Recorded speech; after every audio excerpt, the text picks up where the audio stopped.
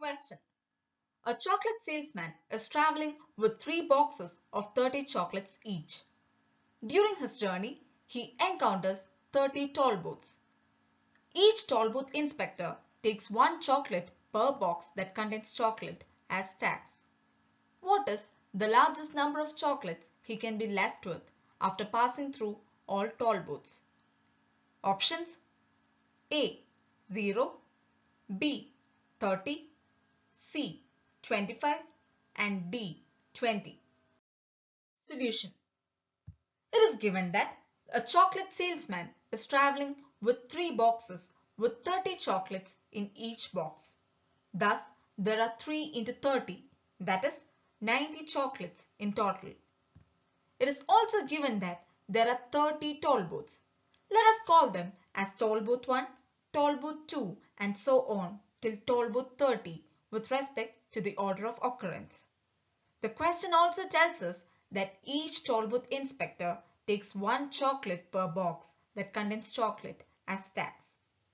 Note that the toll booth inspector takes tax only for a box that is non-empty.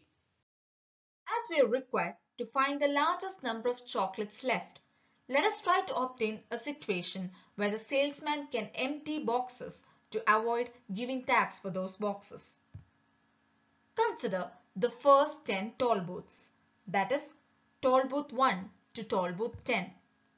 At each toll booth, he has to give 1 chocolate per box as tax, and thus in total he gives 3 into 10, that is 30 chocolates as tax. Thus, after passing toll booth 10, the number of chocolates in each box will be 20 as shown in the figure.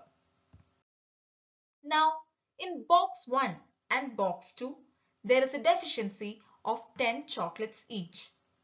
Take the 20 chocolates in box 3 and distribute them equally in box 1 and box 2. This is shown in the figure below.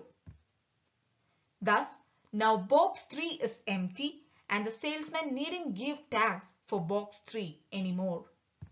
Now, consider the next 15 toll booths, that is toll booth 11 to toll booth 25.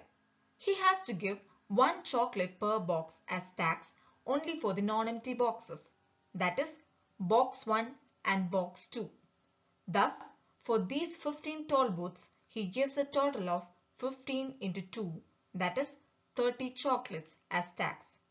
Thus, after passing toll booth 25, box 1 has a deficiency of 15 chocolates as shown below. Now, take the 15 chocolates in box 2 and put them in box 1 as shown in the figure. Now, box 2 is also empty and consequently he doesn't have to pay tax for box 2 anymore. Consider the next 5 toll booths, that is toll booth 26 to toll booth 30. Now, there are 5 toll booths and 1 non-empty box remaining.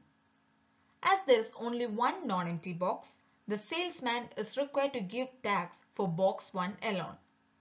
Thus, he pays 1 chocolate per toll booth from toll booth 26 to toll booth 30.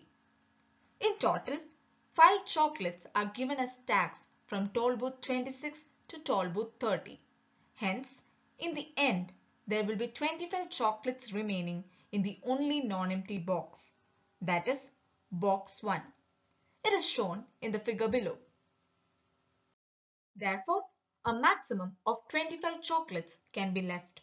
The right answer to the question is option C. Hope you all like this video.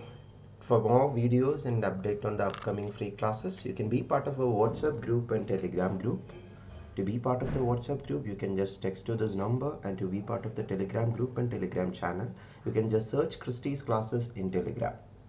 In the Telegram group, daily live free quizzes happen at 9 PM on General Aptitude. You can be part of that quiz also.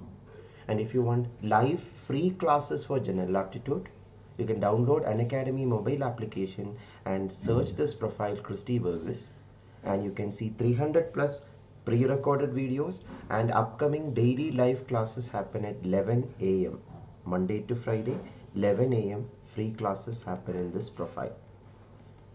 So you're welcome to attend this free classes also, and more YouTube video details are given here. And these are the details of the full courses or the paid courses in Unacademy platform, which you can get by taking Unacademy Plus subscription with the referral code CC10. Hope to see you in the upcoming video. Thank you.